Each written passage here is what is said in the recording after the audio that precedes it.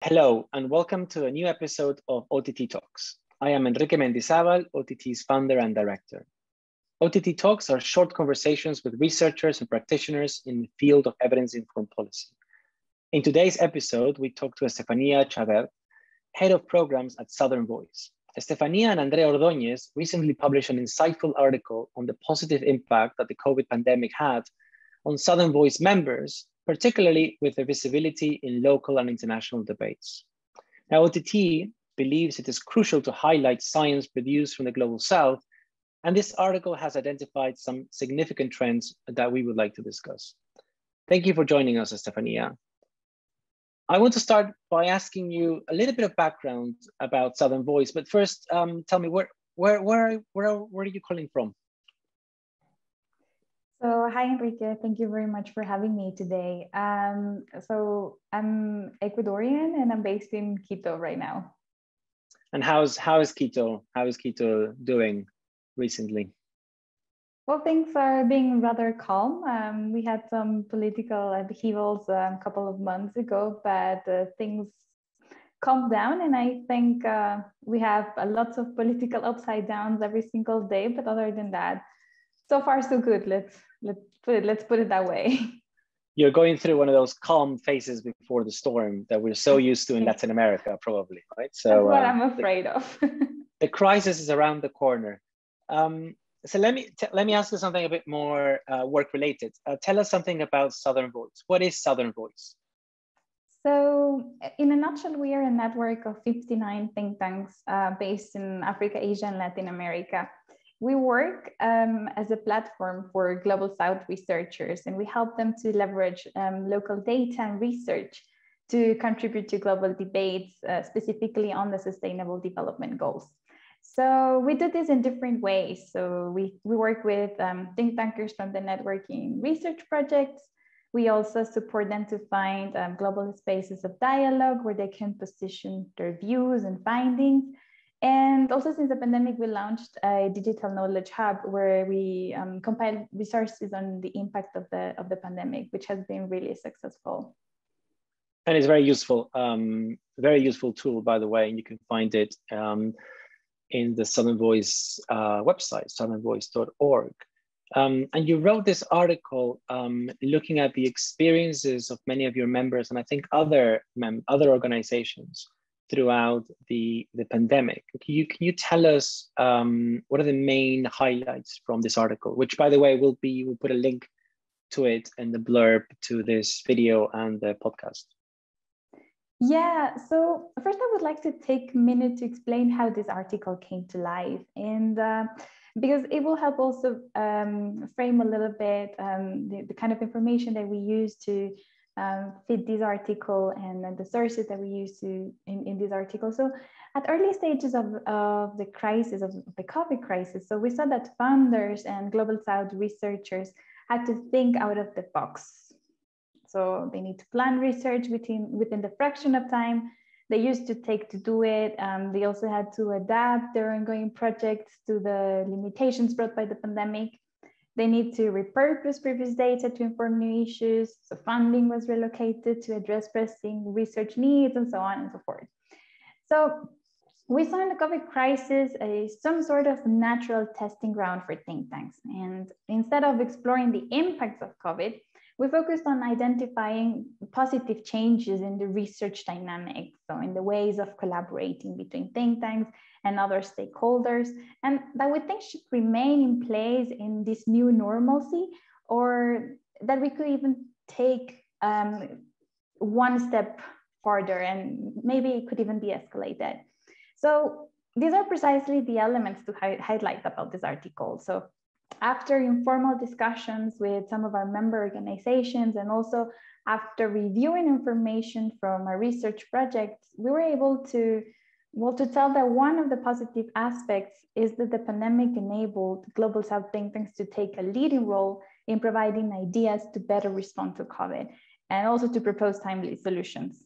We also can you give me an example of those leading roles? How do those leading roles illustrate? Can you illustrate that with an example, maybe? So, for example, there is this think tank CBGA in India.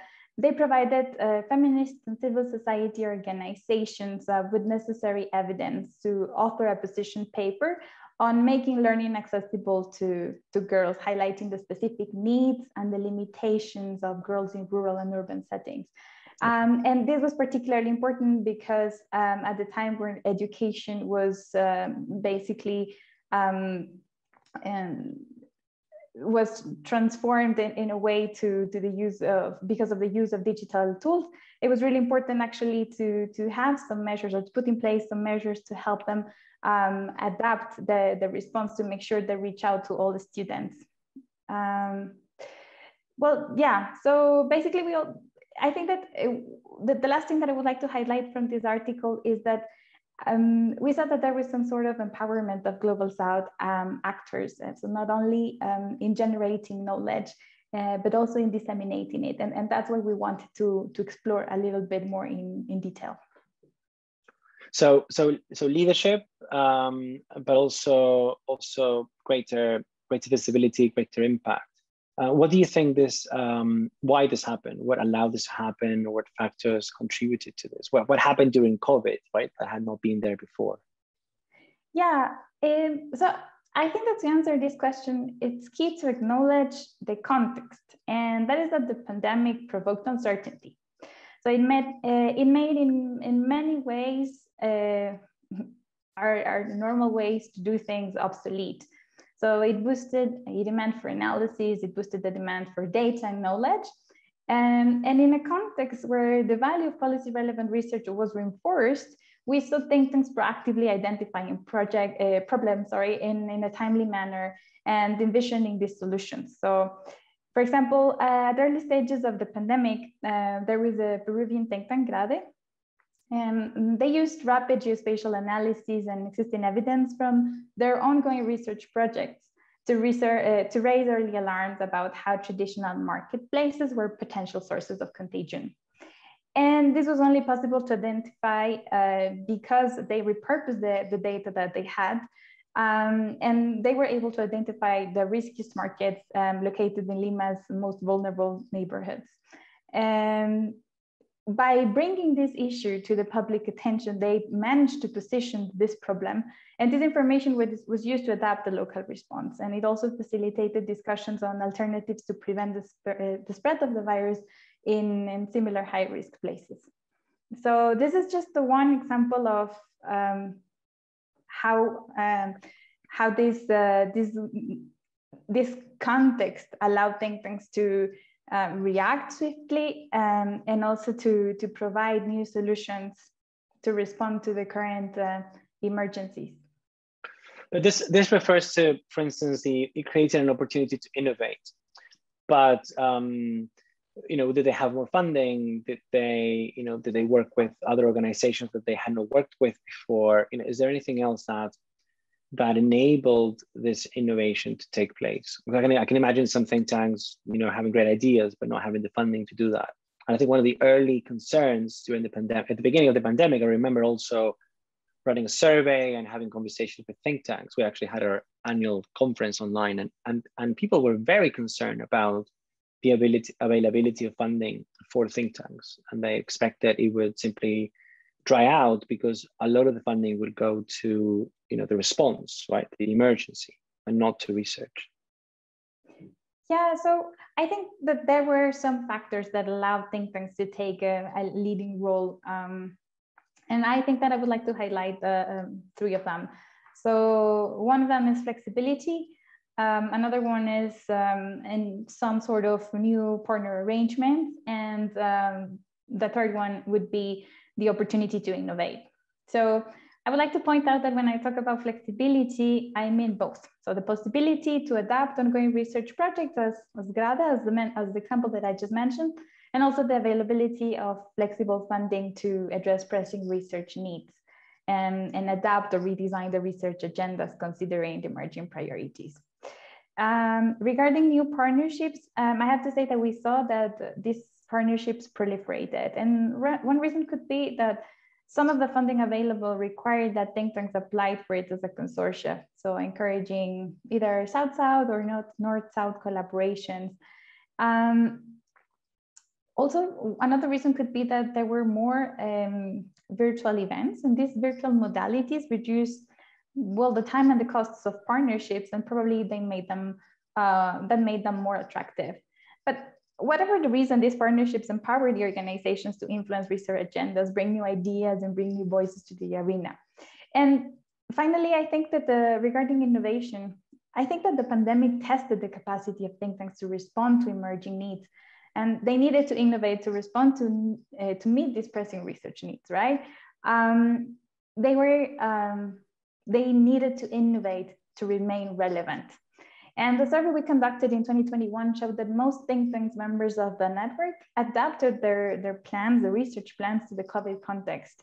So that this not only included the thematic focus, but also the work approaches they used. And also by reviewing the COVID hub, we said that think tanks responded creatively to the pandemic, by then again repurposing research tools to answer to new questions, and using previous evidence to inform new issues. Let me jump to a kind of more of a global discussion right now. So there's this issue of local research for local problems, or Southern research for Southern problems. So I think one of the things that comes out in the article and the conversations we've had with Southern Voice is that, and you've just mentioned it, there was a lot more demand for research from governments and local governments, Peruvian government, the Kenyan government, the Bangladeshi government would have required data and analysis, and so they went to the local think tank community, local research community. That's quite clear, and I think the examples you've provided are very good. Think tanks reacted and responded to that situation, and anybody living in the global South during the pandemic would have seen that, right? With more mentions of think tanks and experts in the media, and an increased presence in social media, as well as the public wanted to be informed as well. Yeah.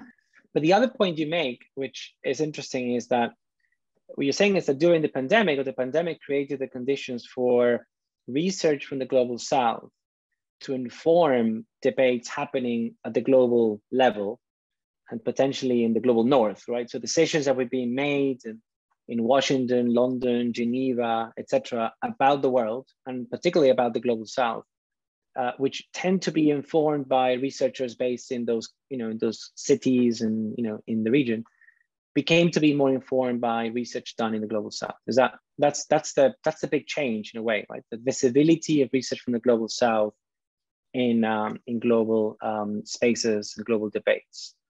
Can you give us an example of how that happened, and also what impact that visibility or that inclusion of research from the global South had? So maybe let's start by, let me start by saying that, so global South knowledge can be more than just local knowledge. And I think this is what is starting to change. I think there is no doubt that global South knowledge was decisive to ensure accurate and context-specific answers, as you mentioned. But I think it's worth recognizing that it has more to offer. It can also help understand global problems differently and inform decisions at the global level, right? So let me give you an example. So when the global lens is missing, the challenge of the majority is also missing. And when we talk about, let's say, the future of work, there was this research led by CPEC, an Argentinian think tank, and they make us think about the other side of the coin. So when we talk about the future of work, the discussion in the global North is focused on job loss.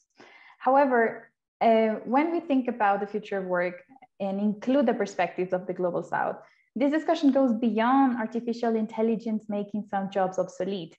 So if we want to truly talk about the global perspective, then the discussion should focus on this demographic boom and the extra 290 million workers that the global South will bring into the labor market in the next decade. We can also talk about the technological innovation in African countries where connectivity levels are really low, lack of digital access, lack of digital skills, and so on and so forth.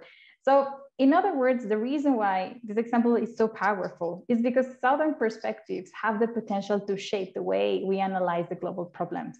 And as a result, they can inform global decisions and influence the kind of global solutions needed. So this is for me like a super clear example of how can we influence global agendas. And the same thing happened during the pandemic, where global South countries were creating these solutions to tackle a global problem based on the local experience. So I think this point was made clear during the pandemic, and hopefully it's going to be something that will last. And there is another example of organizations doing the same outside of the pandemic crisis arena. That is the case of the International Center for Climate Change and Development. And they have been conducting rigorous research on climate change for more than a decade, based on the local experience of Bangladesh, which, by the way, is a country very affected by the effects of climate change for a very long time now. And what is more interesting about this organization is that they use this grounded local knowledge to inform international organizations on climate change adaptation, with the expectation that this knowledge benefits other least developed countries. So I think there are examples of how this is hopefully changing for good, because when the knowledge from the global South is missing, then the analysis of the challenge and the solutions are not complete. They are also missing the majority.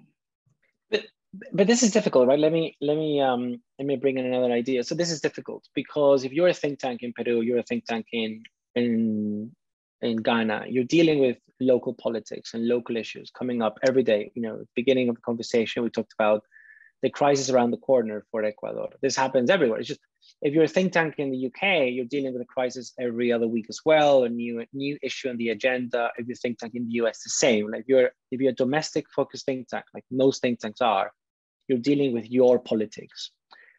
If you want to make sure your research is affecting or influencing global debates, that requires an effort, right? You need to put time into it. You need to think about those debates. You need to write for those debates. You need to engage with those debates.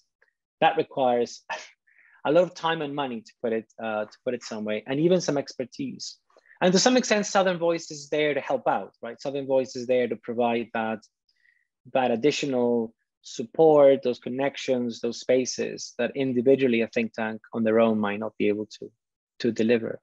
So the crisis provided an opportunity, but once the crisis is over, once people start traveling again, once international development researchers are able to go to the countries to do the case studies themselves rather than to work in partnership with a think tank in the global South, once events are in person once again, I think there's a risk that some of these gains might be lost. And I wonder what you think needs to be done. What do think tanks in the global South need to do to retain that space, right? To not lose those gains they've made in terms of the visibility of their work and also of their brands? Yeah, so I think that when you talk about change, there is one part of change that comes from within, and another part of change that comes from the context or the environment where think tanks are working. So to me, certainly think tanks can invest more in focusing on global agendas, and then there can be organizations such as Southern Voice providing some support. But and I think that those are the things that we can control. But then there is also the other element, which is the external element and the ecosystem, where we have less control, and to make a change there, so global debates are more receptive to this knowledge, or where think tanks can participate more in this global debates. There needs to be a change in the paradigm and the way, how do we see local knowledge or knowledge produced in the global South. How we value it, right? Exactly. And so what do think tanks need to do differently? I think that they need to remain relevant to keep this high demand for global South knowledge. And I believe think tanks could greatly benefit from capitalizing on the experience and the success they had during these early stages of the pandemic. So they can use this experience of doing partnerships differently and of accessing and managing more flexible funding to gain some more legitimacy and propose to partners and donors to do things in a different way. Why not? So think tanks need more agency to benefit from better arrangements and move from a stage of receiving to more active stage of asking what works best for them. So they were able already to showcase their work. or demanding the kind exactly. of support and the kind of partnerships that work for them and that work for their context and that work for the agendas and the needs of their society and the communities and those who they want to serve. Precisely. They were already able to showcase the kind of work that they're able to do, to network with these new partners. So now I think it's the moment to piggyback on this and create more suitable conditions for them. And let me finish with one question. So what do think tank funders and think tank supporters, what should they be doing, from out of this experience? I think it's important to acknowledge that donors are crucial actors when we talk about doing things differently. And this is because they can influence the pace and the agenda of partnerships, for example. So in order to support Southern grantees, I think funders could remain open to new forms of partnerships and maybe encourage different dynamics between partners from the global north and the global south. They could also keep flexible funding available. And this is especially important because I think it has been effective enabling recipients of this funding to engage better with policymaking and maybe also to secure some sort of smooth response to local needs. And also something else, I think funders can also spread the word about what has worked, right? So talking about this positive experience with other donors can help create some new trends, and they can also contribute to create new standards on how funding should look like to support inclusive knowledge generation. Yeah, that's a good point. Showcase their own grantees, right? Celebrate the work that their grantees have done so that others can find out about their great work and their contribution. Thank you very much, Estefanía. Thank you very much, everybody, for joining us in this episode of OTT Talks. It was a fascinating and insightful conversation, Estefanía. For those watching or listening to it, you will be able to access the Southern Voice article in the blurb for the episode. And of course, I invite you to visit Southern Voice at southernvoice.org and their social media, and of course, on Think Tanks at onthinktanks.org. Thank you very much. Thank you very much for the invite. It was a pleasure being here.